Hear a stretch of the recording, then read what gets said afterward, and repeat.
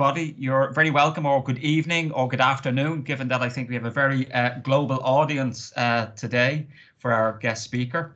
My name is John Barry. I'm Professor of Green Political Economy and the co-director for one of the host organisations for today, the Centre for Sustainability, Equality and Climate Action. And in conjunction with the School of Social Sciences, Education and Social Work, we're delighted to have you here at this morning's talk and discussion. So I'm going to hand over now to my colleague, Dr. John Karamikas, to introduce our guest speaker, and then we can have Stelios give his talk, and then we have plenty of time, hopefully, for discussion. So over to you, John. I'm going to be very brief. I know Stelios from the state school that we went together. We had a high school there. I'm impressed about his achievement, and I'm really happy to invite him for this lecture. He's gonna give an answer, if you like, in terms of the perennial question that we have. Can we compromise environmental sustainability and climatic action with economic growth and employment? That's one thing. The other thing that we discussed with Stelios recently is he has become a father. So we discussed about nappy changing. That was the most important thing. And today is also the bicentennial anniversary from the Greek War of Independence. That's the one thing. So I'm happy if you are happy if he's happy to start giving me the lecture. Is that okay? Thank you. Perfect. Thank you, John, and thank you, John, for the introduction and for inviting me to give this talk. It's a great pleasure for me to be able to interact with students and academics in this setting. I have to say that I missed this kind of interaction since I was at Erasmus University Rotterdam, and since 2018 I'm with the Global Green Growth Institute. I always enjoyed the interaction and discussions in an academic setting and beyond.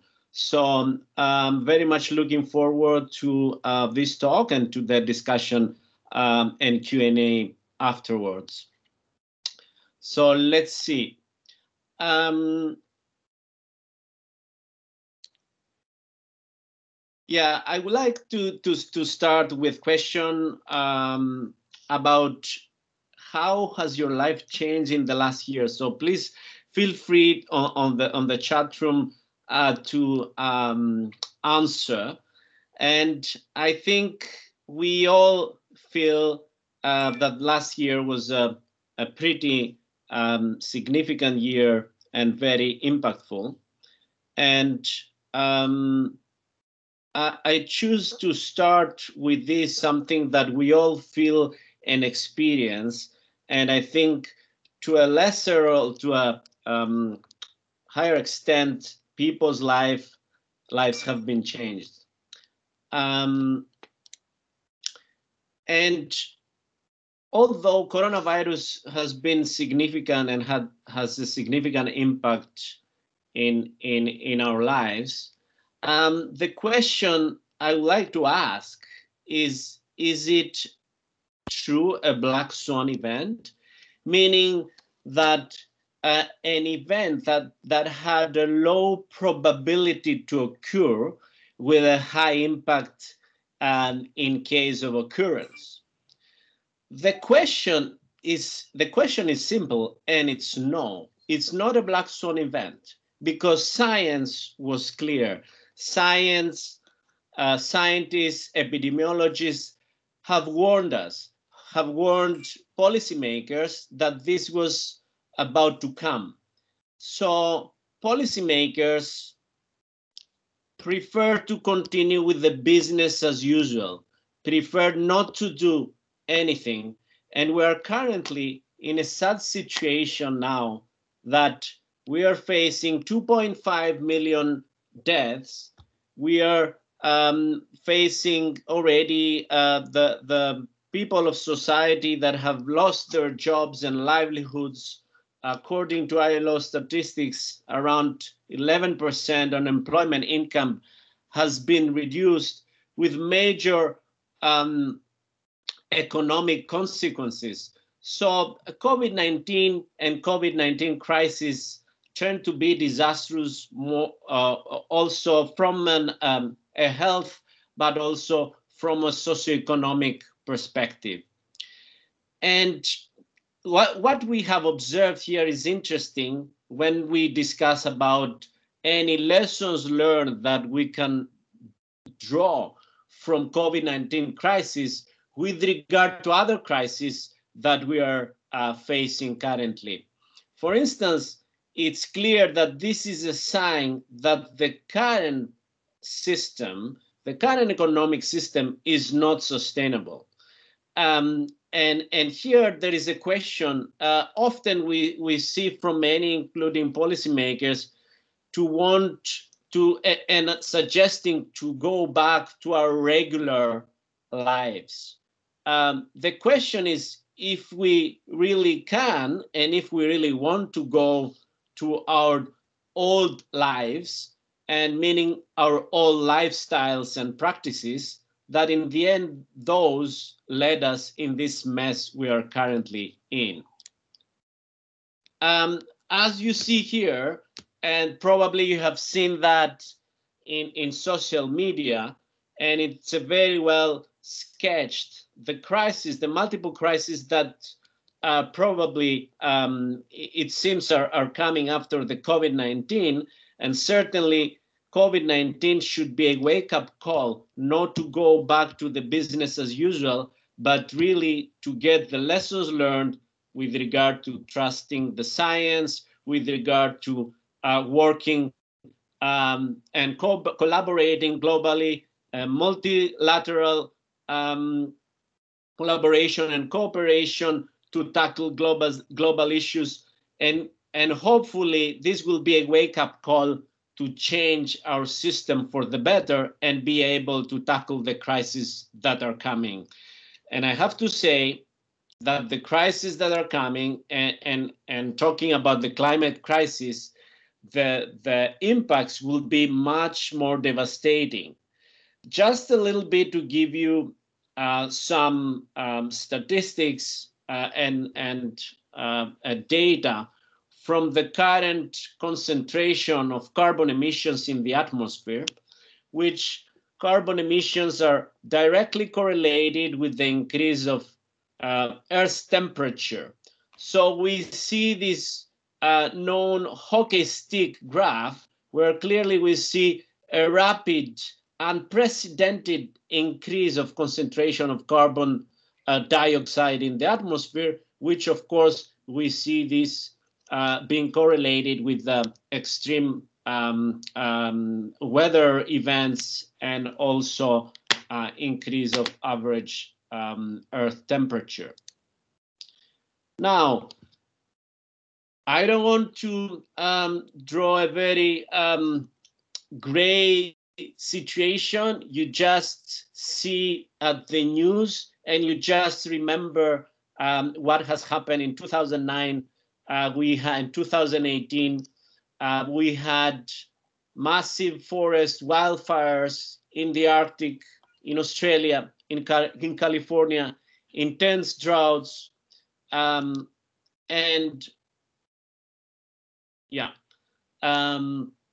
certainly extreme weather events felt around the globe in different countries, including, let's say, India with floods, worst in 100 years. Cyclone Idai destroyed massively main parts of Mozambique. In Korea, we had record heat waves and high temperatures, the same in Europe, so on and so forth. So the impacts of climate change, as some a decade ago, scientists were predicting that will be felt in the future, they are currently here and we are all feeling them. So there is no doubt that climate change is human-made. There is scientific consensus on that. And we see that finally policymakers start waking up. The question is if this is the timing is late or not, if we still have time to tackle the climate crisis. In addition to that, we have also other multiple environmental crises and interrelated to climate change. What you see here is a picture, actually two pictures, that I took from the city of Seoul.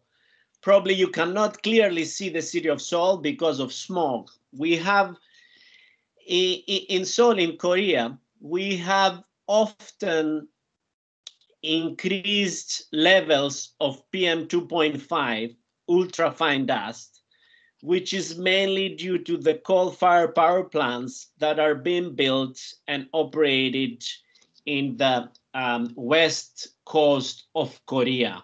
In addition to that, we have also the transboundary air pollution.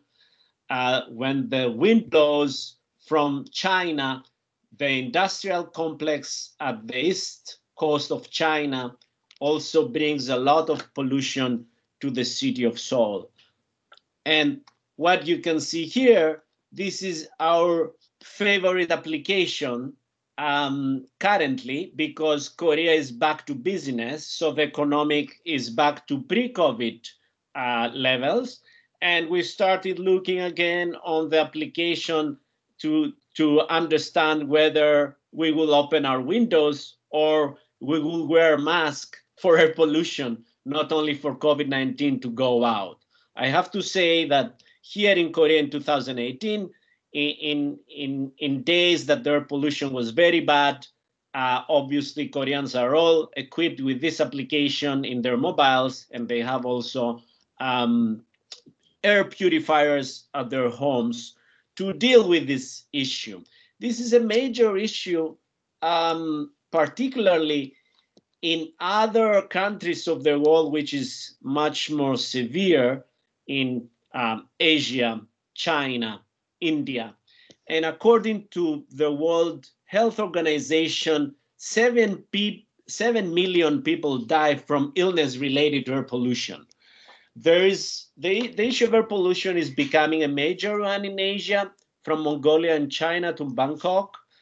Politicians are talking about blue skies, and that will be a way also to tackle at the same time the climate crisis. So with one stone, we could hit two birds, as the sources of local air pollution and greenhouse gas emissions in many cases are the same. Burning fossil fuels, for instance, is contributing both to local air pollution and greenhouse gas emissions. So by tackling or meeting the goals of the Paris Agreement, we could save at least 1 million lives per year by 2050. Also, the biodiversity and deforestation crises are accelerating. We have seen, according to the last report from the Intergovernmental Science Policy Interface Platform for Biodiversity and Ecosystem Services, that 1 million species are facing extinction, and humans have altered 75% of the land on Earth. I have to say that biodiversity, deforestation, those are also issues that interrelate with climate change, that often ways to address climate change, for instance, by afforestation or reforestation, will also address biodiversity crisis. The question is, how can we avoid catastrophic climate change? How can we tackle this crisis, given that science is clear? In 2018, the IPCC, the Intergovernmental Panel on Climate Change, clearly stated that in order to be and operate at a safe level, we need to limit the increase of temperature up to 1.5 degrees of Celsius. So what can we do to avoid this catastrophic climate change? So in order to be able to reach and limit the increase of temperature up to 1.5 degrees, we need to reach by 2050, mid-century, net zero emissions. Net zero emissions, it means we need to transform our systems, our economic system, our energy system, our the way we plan our cities, our urban systems, the food system, so on and so forth. And certainly we need to take actions in all those sectors to make sure that by 2050 we can reach the climate neutrality target. So I don't want to zoom in on all these sectors, but certainly we're talking about the transformation in the energy sector, acceleration and uptake of renewable energy technologies, storage and smart grids, to hydrogen energy to power our system. In addition to that, the way we build our cities, and I have to say that according to UN projections, our world is getting more urbanized. So we expect many urban areas to be built in the future, particularly in Asia, in Africa.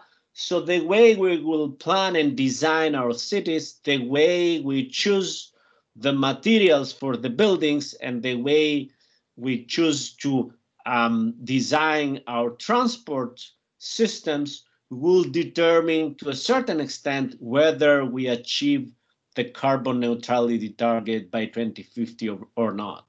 So we're talking about a massive exercise to transform our systems. But I don't want to present only a doom and gloom picture or a very challenging one. We have some good news here. The good news are that, firstly, we see the last years, the last decade, the costs of tackling climate change keep on falling, plummeting. In order to transform our systems, as we presented before, we have the advantage of technological innovation and falling costs, investment costs, that would allow us to invest in renewable energy technologies. For instance, wind and solar, the last decade, their prices, their costs have gone down 80% around for utility scale solar PV, around 30% for wind energy. And to a certain extent, this happened because of policies that were in place, incentives, innovation, R&D in these technologies. And we expect the cost to further go down, and also we get the lessons learned on how to further accelerate innovation for other zero carbon energy and transport technologies.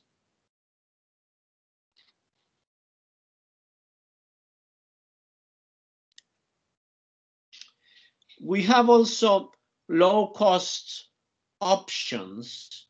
For instance, cycling, non-motorized transport, so designing our cities that will be cycle-friendly, bike-friendly, and also citizens will be able to enjoy also health-related benefits of non-motorized transport. Certainly additional benefits will be, and this is the second main element of the good news is that the co-benefits of those measures, of those practices that we can employ in order to tackle the issue of climate crisis in the different sectors, at the same time we can enjoy different co-benefits. And of course this takes time. For instance, the designing a city that is based on non-motorized transport like bikes and allowing pedestrians to walk, open public spaces, this is something that it requires quite a proper level of planning. And I would say that, for instance, we have the capital of cycling globally, which is Amsterdam, along with Copenhagen. Amsterdam, I guess many of you probably have visited this city, and you have seen that most people there cycle to move from A to B. I have to say that Amsterdam and other Dutch cities were not always like that. So there was a process to make sure that cyclists will be respected, bike lanes will be constructed and secured for safety cycling. And there was a whole process in the 80s that people demanded to change and redesign the cities. In the 60s and 70s, the city of Amsterdam and other Dutch cities, and I'm using this example because I had the opportunity to live there for a few years, that time, it was a very different city. It was a car-based city because it was designed after in the 50s and 60s, as many other cities around the world. So the example of the Dutch cities that they have transformed, I think, shows also the way, a good example of how other cities could follow this example. And talking about significant co-benefits, so health benefits with regard to changing our diets, health benefits because of cycling and walking, less noise, less local air pollution, less health impacts because of air pollution, more jobs, and less dependence on imported fossil fuels. Those are co-benefits that can be locally generated, and certainly those could be important ones and understood by policymakers in order to accelerate the climate action. Talking about jobs, so based on different studies, including GGGI's study, we see that clean energy and transport practices and technologies could create more jobs per unit of investment compared to fossil fuel-based technologies. In addition to that, according to ILO, by following a low carbon or zero carbon pathway to meet the 1.5 degrees increase of temperature, we can create 18 million more jobs compared to the business as usual. So it's not by following a zero carbon pathway, we not only tackle the climate crisis, but at the same time, we create jobs and we achieve many multiple local co-benefits. And if we add in the equation the avoided costs of climate change, so those impacts that will not happen because we tackle climate change, then the cost of the business as usual doing and following the current development pathway is completely outweighed by the benefits of the low carbon, zero carbon development pathway. So costs of mitigation are plummeting. Considering many co-benefits in related to human well-being and prosperity that are not captured, and also avoided costs of catastrophic climate change will make a clear economic, socioeconomic case for going for a low carbon, zero carbon development pathway. Now, the bad news. The bad news is, despite the fact that the science is clear, despite the fact that we have the knowledge, we have the technologies and practices, we have the economics.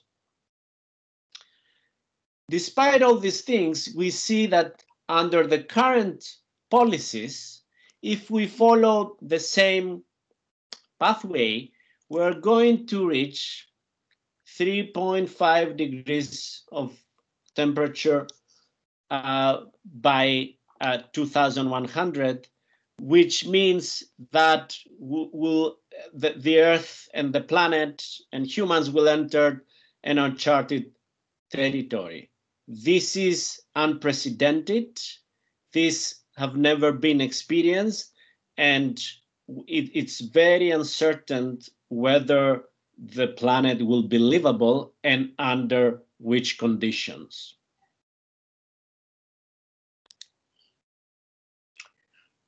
Now, I would like to pause a little bit here and ask, why these current policies, they're not ambitious? Why the governments and the private sector, despite what we mentioned before, still fail to take necessary, bold and ambitious action to tackle the climate crisis? When the science is clear, the economics is clear. So please, you can share some views in the chat room, and we can also discuss that during the Q&A. I would like to address and discuss a few issues in relation to this question. One important question is that until now, we measure economic development based on one metric, GDP, gross domestic product. A metric that was established after the Second World War, when economies were devastated and all countries were looking for economic growth and economic growth opportunities. We have to say that this metric is not adequate for the challenges we face now. Actually, and why is that? GDP is an aggregate measure that aggregates all expenses with regard to economic activities. So we aggregate all economic expenses regardless if they are positive or negative. So for instance, if we go out at a restaurant and we pay, that increases the GDP, but also if we clean the mess of an oil spill, for instance, that also costs, and these costs are reflected as increase of GDP. So that this is a false signal, because this is certainly negative. This is bad for the environment, for ecosystems, for humans, but it seems that increases the metric that we're looking at. In addition to that, GDP cannot capture distribution of income, who is benefiting from this increase of GDP. So is it an equal distribution or few? So all those aspects that are important to understand whether as a society we progress towards prosperity and human well-being are neglected, are not taken into account, or are taken into account in a wrong way, in a false way.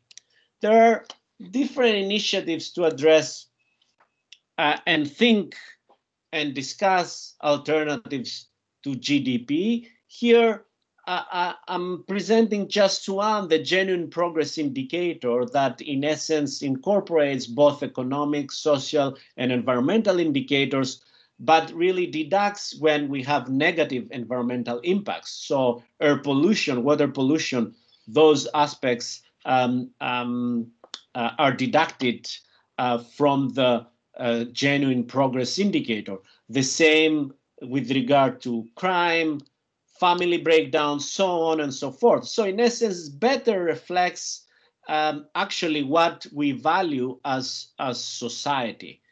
And what we see here from a study that was conducted in 2013, looking on 17 countries, comparing the GDP of 17 countries versus the genuine progress indicator, we see that the GDP continues to grow after 1975, whereas the genuine progress indicator flattens, and flattens because we have many negative environmental and social indicators flattening the curve. So if we follow and if we have the GDP as our navigator, certainly is the false, is a perverse, is the wrong navigator. So certainly we need better metrics to capture progress. In the Global Green Growth Institute, we have also worked on this issue by developing the Green Growth Index that captures elements and dimensions of efficient and sustainable resource use, natural capital protection, social inclusion, and green economic opportunities, which is a more balanced way of measuring the performance of different countries. Also, I would like to briefly mention here about some initiatives from the UN Statistics Commission on an integrated environmental and economic accounting system. So going beyond the just measuring the economic flows. So this system also measures aspects of environmental flows, aspects related to pollution, waste, and economic activities that contribute to the environment and biodiversity. An extension of this accounting system, it takes into account something very complex, accounting for ecosystem services. This is quite complex, but very important because we may extract resources, for instance, forest, and we degrade the forest, but so we boost GDP, but we should also consider that the forest is also an ecological and environmental asset. By extending this framework, we are able to account, measure those environmental assets and value the ecosystem services that they provide to us. So a forest could also filter the water that people enjoy, could also capture carbon, so on and so forth. So I think this is an important extension and something that can be replicated further. Another important issue is that we are still, while we are in the middle of the climate crisis, governments still provide subsidies to fossil fuels. This is absurd. So phasing out fossil fuel subsidies and pricing carbon, because this is not for free. Polluters should pay because of this global external cost and also air pollution. So those should be incorporated in the system. So this is, we have good experiences. There are countries that they're going through these fossil fuel subsidy reforms, which not only aims to reduce, obviously, emissions, but also is reducing reliance of imported fossil fuels, increases budget revenues, where the countries and the governments could use for other activities in other sectors like education and health, or recycle these revenues for energy efficiency and renewable energy measures. Another important issue is that not all humans contribute the same way to global greenhouse gas emissions. This is related to our lifestyles. As you can see, the top 1% of income earners contribute most of greenhouse gas emissions. It's 15%. 48% of emissions, the top 10% of income earners. So what does this mean? This means that wealthy and high income earners should really scale down or change their consumption patterns. And of course, this is something that we can also discuss further. And this is important because this will allow also to the bottom 50% to develop and reach a decent level of progress. One of the few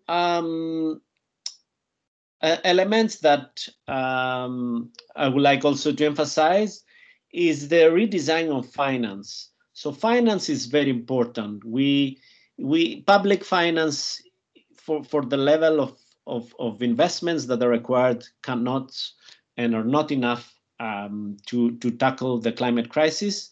So how we incentivize the private sector and channel all those investments to the green sector, to sectors to be decarbonized. This is an important issue. We have from the European Union recently the EU taxonomy on really identifying which investments are sustainable in order to channel investments in the right sectors. And here you can see what kind of activities could be considered given the objectives that need to meet.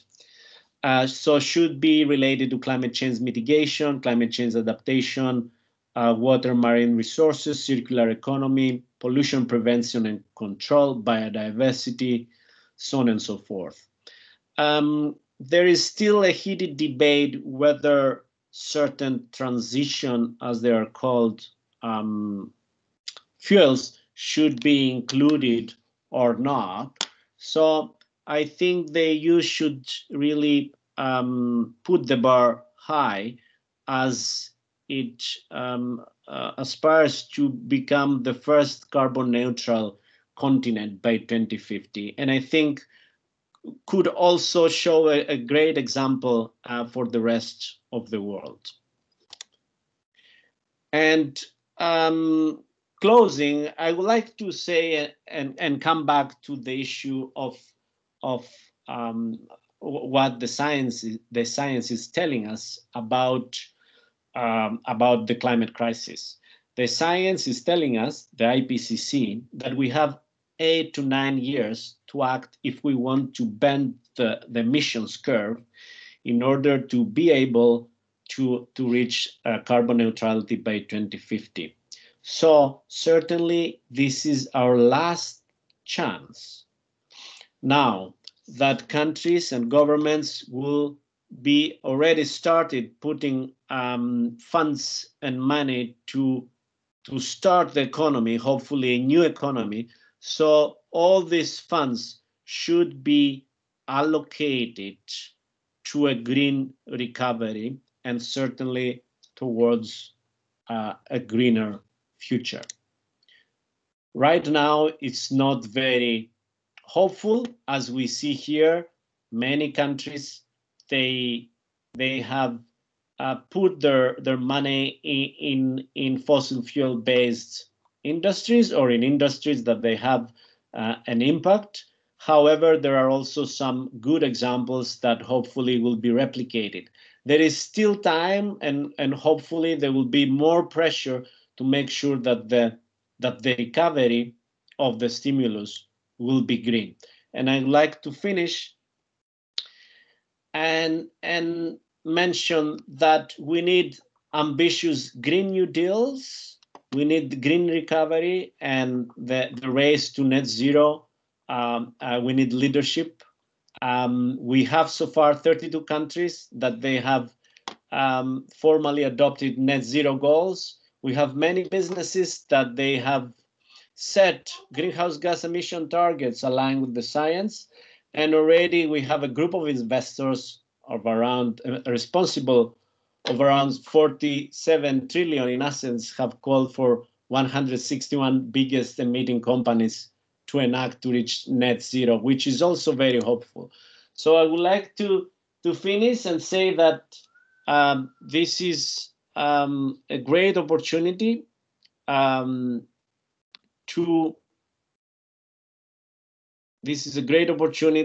the future generations to act now. And I have to say that the last 2 years that I became a father, I was always passionate about climate change, but now I have one more reason to talk about climate change and act for the future generations. Thank you.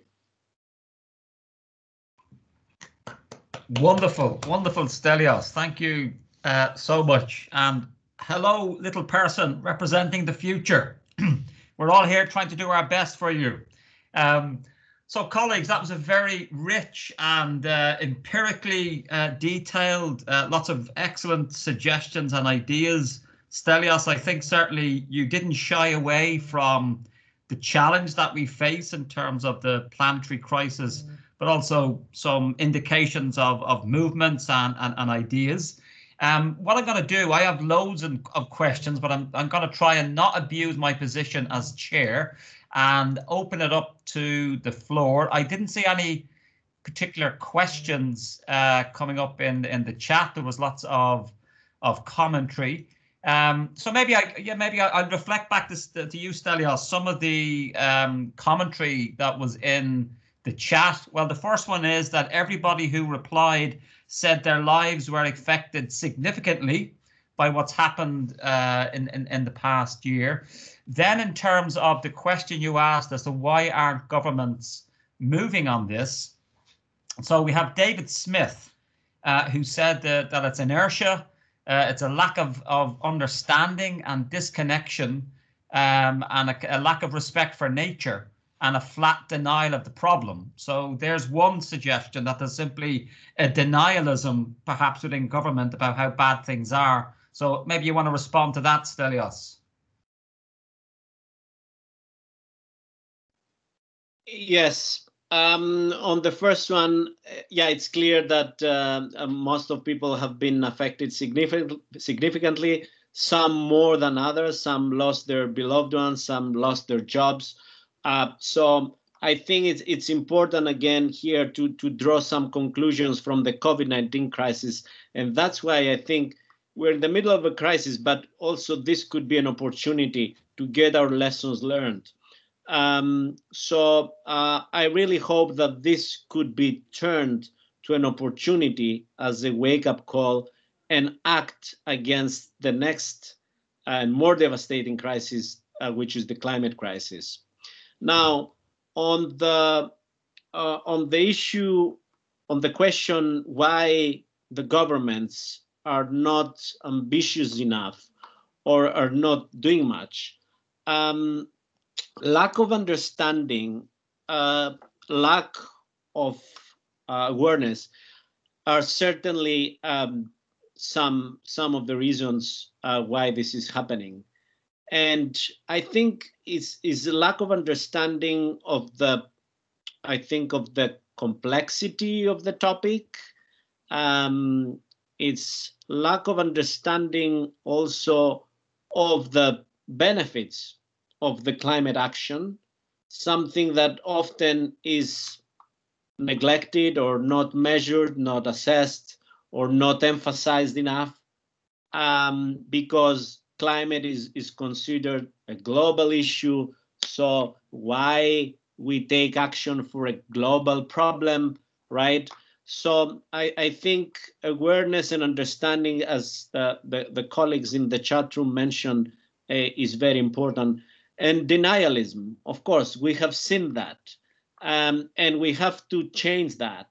And I think there are different ways. Also, the way citizens demand change and action could also address this denialism from policymakers.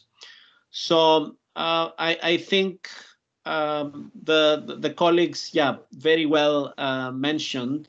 I think also politicians, they have a short term normally, 4 years, whereas here we're talking about a issue for decades and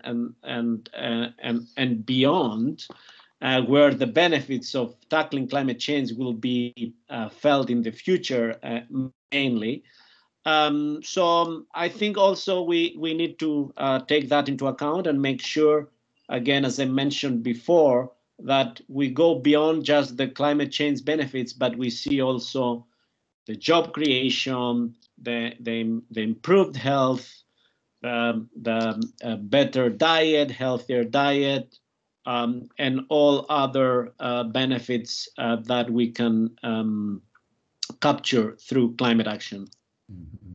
That's great. Thank you. Actually, just on that point, there's another question in the chat, actually, from one of my PhD students, Callum McGeown, who's asking the question that the imperative of orthodox economic growth, even though you quite rightly said we need to move beyond it, that constrains the envelope of climate action still. So I wonder if you want to reflect upon that actually there are economic growth, even understood in an orthodox sense, is still kind of setting the limits to the ambition of climate action and decarbonization. Well, that's a very good question. Certainly, we should act by respecting the planetary boundaries, right? So, and when we're talking about climate change, the planetary boundaries have been set by IPCC, and 1.5 increase of Earth temperature is considered a safe boundary. Obviously, economic growth shouldn't be the end, shouldn't be the objective itself. However, for certain countries, like low-income countries, this could be really, by following a green growth development pathway, I think, and giving them some space to grow and leapfrog towards zero carbon or low carbon technologies in the different sectors is very important. On the other hand, developed countries, again, what matters mostly is also how we measure our progress. So I think these countries also, they could allow, they can have less growth in the sense of the GDP per se, and focus more on the quality of growth, more on the well-being, on prosperity, on happiness. Talking about happiness, we have also the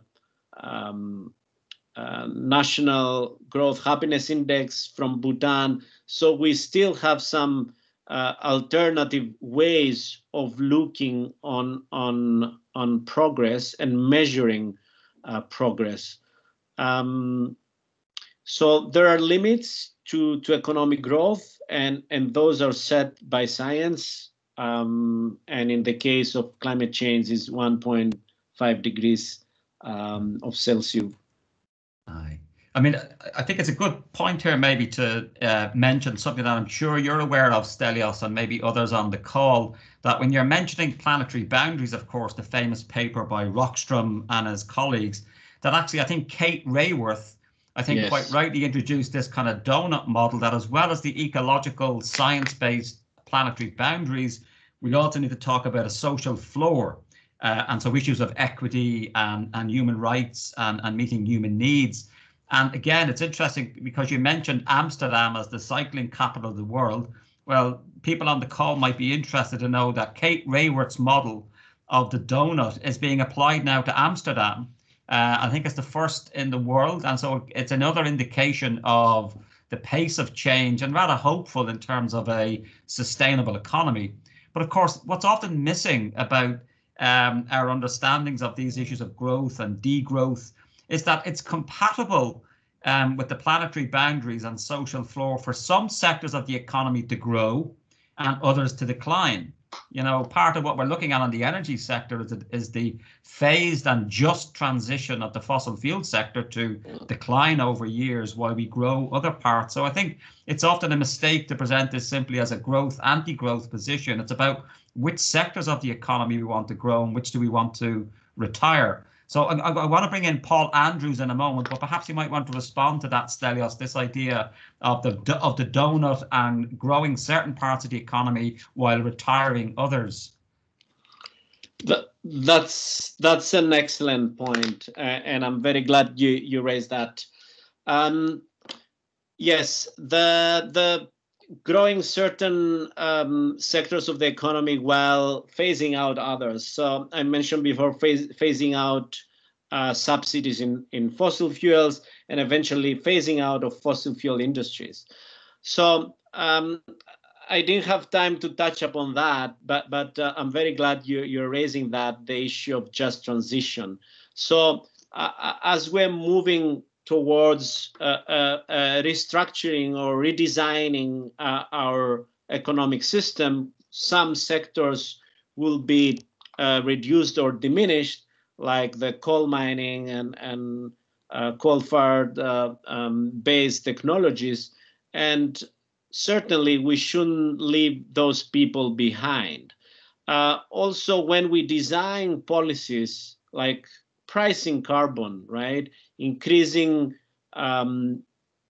pricing of fuels, we should always keep in mind those that will be affected. So we can incorporate and introduce smart policies that at the same time take into account those that will be affected and also designing them in a participatory way. So the just transition is a very important concept. This is certainly one of the main issues we prioritize also in GGI, also other international organizations like the ILO. The idea is to really include in this transition those that will be affected, make sure that will be compensated, not only financially, but also make a plan and introduce policies to identify which skills are needed in this energy transition, how we can retrain or reskill those that will lose their jobs, and see how they can be absorbed and work in growing sectors, talking about renewable energy here. So of course, there will be winners and losers, like reducing sectors and increasing sectors. But based on studies, and I mentioned here the ILO study, but there is the new climate economy study, we see that by following a zero carbon emission development pathway, we can create more jobs than the business as usual, net jobs, which means those that will be lost could be incorporated, retrained, reskilled, and found a contribution to other sectors. Of course, the issue of location-related issues and where the jobs will be lost and where the jobs will be generated. Especially, this is also an important issue to consider. So in such a kind of studies, is important to incorporate this special aspect, and again, design policies to capture that.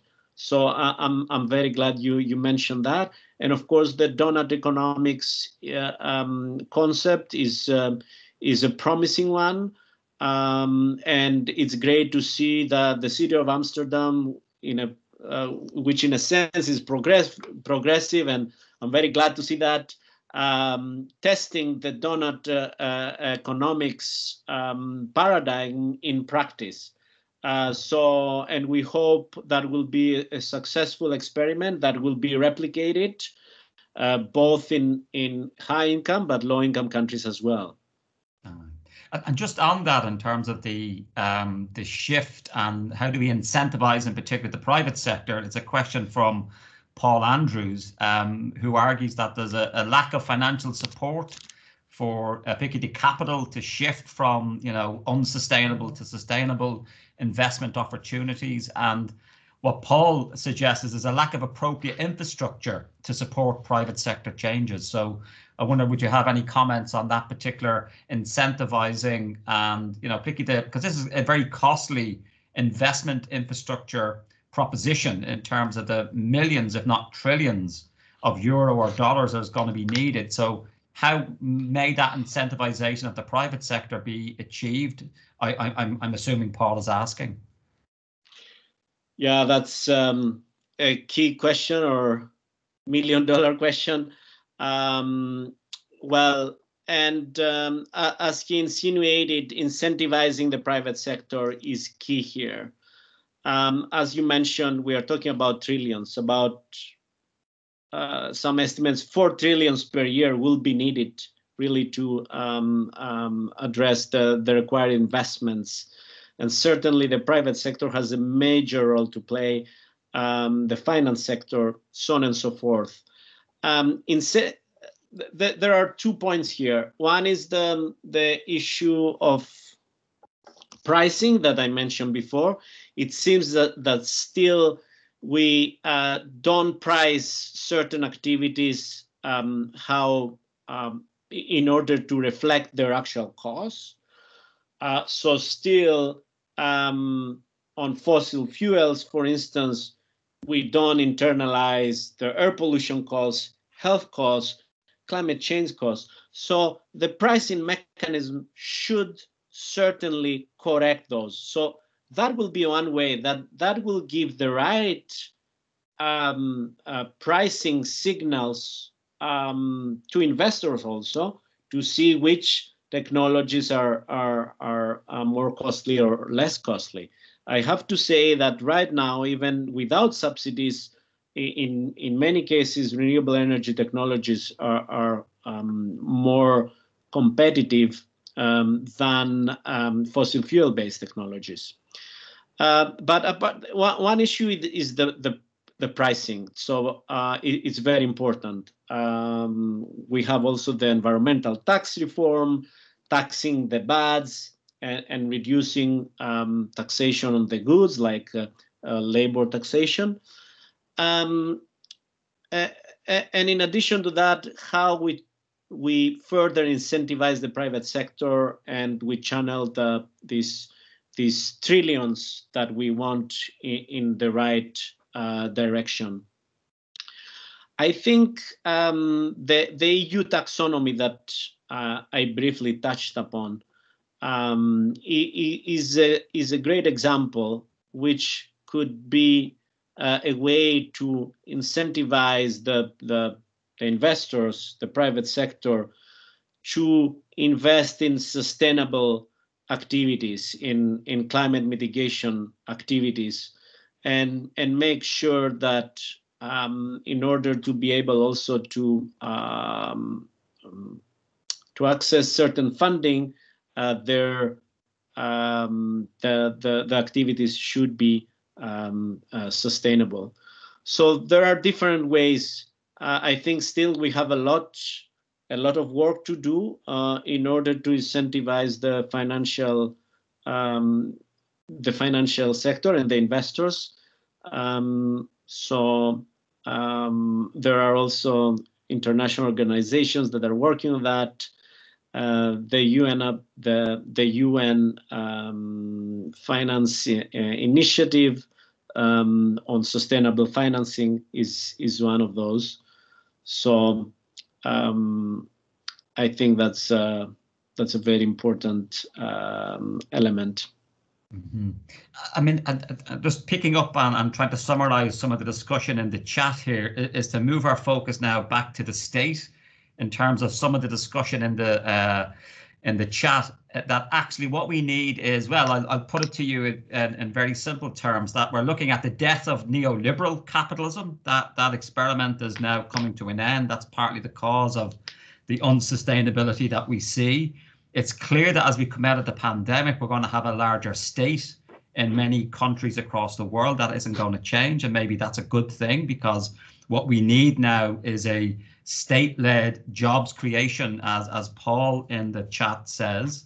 And therefore, I wonder, is what you're proposing, particularly towards the end of your presentation, Stelios, about the Green New Deal and Alexandria Ocasio-Cortez and what's going on in America, that's really a form of green Keynesianism. So this is not a neoliberal capitalist, recovery process, but actually it's a much, older in some way, a kind of a 1950s style. The state is bigger. It's about regulating finance to serve the real economy, and that therefore what you could summarize what you're arguing for as a kind of a green Keynesianism, and maybe that's a misrepresentation. So I'm just trying to summarize what's in the chat, and on reflection of what you've said, that is what you're proposing is a state-led process of green recovery, where the market can be mobilized but has to be regulated, particularly finance. And maybe in particular, we're looking at a selective deglobalization, that actually what we need to do is to start relocalizing supply chains and creating jobs as we, address the planetary crisis. So a lot in there, Stelios, so feel free to pick the elements that you want to talk about. Oh, well, that's also very interesting points. I have to say on the green Keynesianism, we see that after the pandemic, we realized that, and also after the financial crisis, it's clear that the current model doesn't work. And right now we're in the middle of the crisis, and we need an intervention, and even the IMF has suggested, which normally IMF, and after the financial crisis of 2018, we saw austerity measures being imposed in many countries. So it seems that many now suggest for such a kind of big stimulus that should be green, and also regulating and putting in place the right policies with regard to pricing policies, but also regulating the finance in order to channel the investments in the right direction. I think, of course, the private sector is very important here, and the idea is that by greening the recovery and having and investing in a greener economy, then the private sector could follow on that and go from the billions to trillions that we really need to tackle the issue. So I think that the magnitude here is important to understand the magnitude of the investments that are required. So certainly the state cannot provide all this funding, but with the right interventions, with the right policies, should certainly direct and steer the investors towards the sectors that need to be decarbonized. I really think, and also in GGI, the Green New Deal, not only in the US or Europe, but in other countries, is certainly something that is needed, and here we have the opportunity to make sure that any funds that they're put in stimulus packages, they go to green activities, climate mitigation activities, to decarbonize the economies, and particularly when we talk about low middle income countries, to an inclusive green growth activities. No, thank you for that.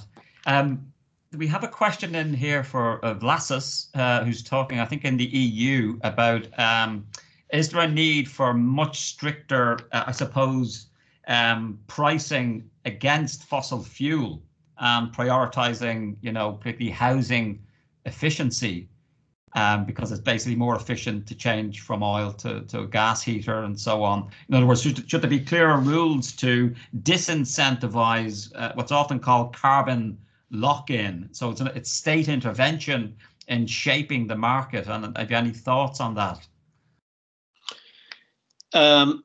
That's also a great point, and I think it is in line with what I was saying before about phasing out fossil fuel subsidies. That it's really absurd that we still subsidizing fossil fuels, and currently we have more fossil fuel subsidies than subsidies in renewables. So certainly we need to correct our pricing schemes and give the right signals. Another point that was mentioned, I think, was also related to energy efficiency. So I think we need first to look on all possible ways to save energy, to increase energy efficiency investments. Energy efficiency investments also create local jobs. I think it's a no-brainer to start with these activities.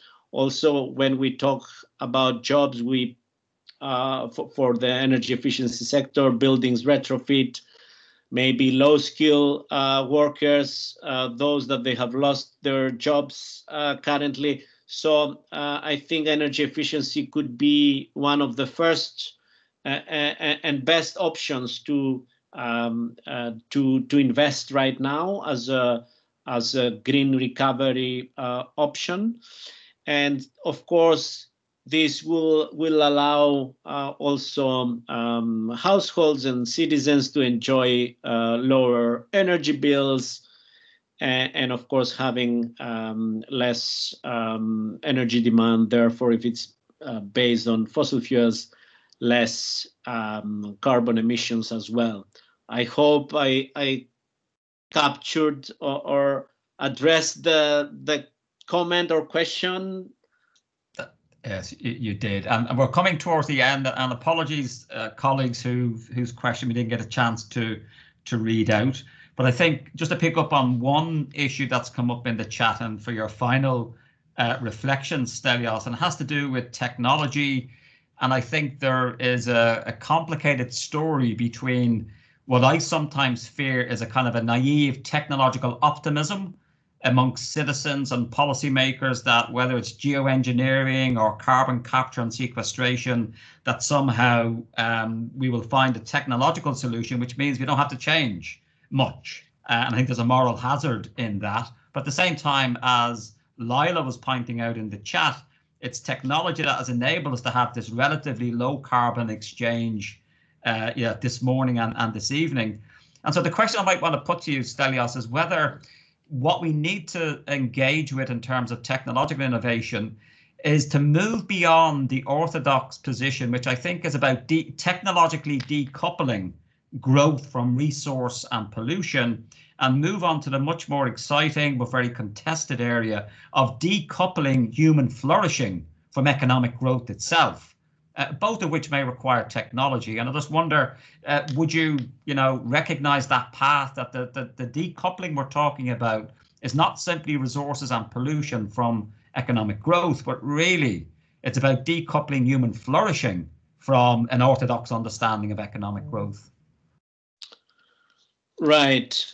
Yeah, absolutely. On the issue of technological optimism, yes, often we see that this technological optimism could lead to doing nothing from a behavioral change perspective, and certainly this is something that is not enough.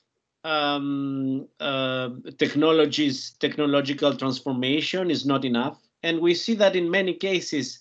And I will give the example here of agriculture and livestock. And I'm picking this example because clearly here, if we really want to reduce the greenhouse gas emissions in agriculture and livestock, we really need, so there is no alternative technology for enteric digestion of in animals, right? So here consumption patterns, behavioral change have a major role to play. So how we choose to feed ourselves, so if we eat more red meat or not, or we have a plant-based diet, has detrimental effects on greenhouse gas emissions. So red meat, as many of you, I guess, know, has the highest carbon footprint of our diets. So changing our diet is certainly, something very important, but that indicates also that technological innovation is not enough to achieve the changes we want. So certainly changing our lifestyles, choosing to take the train instead of airplane in Europe, for instance, for certain distances, choosing to cycle instead of taking the car. Those are very important behavioral changes that also policymakers should target. And certainly we should not rely only on technologies. I think technologies are not enough. Here we need action in all different levels. We need technologies to decarbonize certain sectors. We need to change our behavior. We need a government intervention. We need the private sector. We need citizens. We need consumers to change the way we consume. I think all options are important, and we shouldn't be optimistic for one side and neglecting the others. So, and I would say also on different levels, at the international level, at the national level, we have the national determined contributions. Countries in those reports that they submit to UNFCCC, they set their targets to reduce their emissions. They should become more ambitious. As we see right now, they're not enough. So we need more international pressure, multilateralism. It's very important.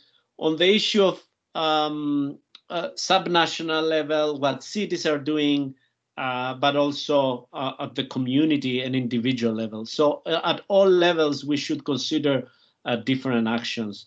Now, on deglobalization, this is, again, this is very important. We see after COVID-19, with the disrupted supply chains, that many companies and countries, they look for more localized supply chains or regionalized supply chains.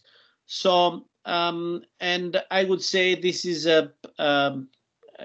something that we observe. We cannot predict how this will evolve further, but resilience is becoming an important issue that we see also different actors considering that. And I would say resilience versus efficiency, it's also something that we need to rethink and reevaluate here. So yeah, that's from my side on this.